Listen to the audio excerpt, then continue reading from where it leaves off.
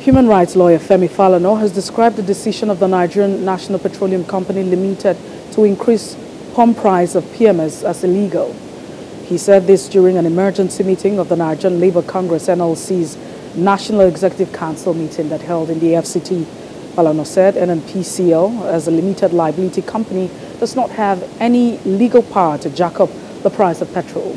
He urged the federal government to go back to the drawing board with a view of finding alternative solutions to the problem, and one of which he says includes the need to address dollarization of the Nigerian economy. NNPCL, private company, has agreed to fix the prices of petrol. This is clearly there's no provision under the law. So we hope that the government will have to go back to the drawing board. The whole month, the month of June, to meet with relevant stakeholders, to plan and look for alternative solutions to the problem. And there are alternative solutions. China and Nigeria, 5 years ago, entered into a currency swap arrangement, right?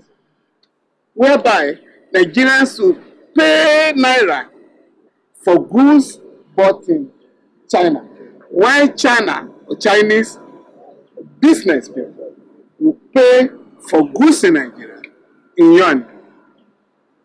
But the IMF and the World Bank frustrated the agreement so that our country will continue to depend on the American dollar.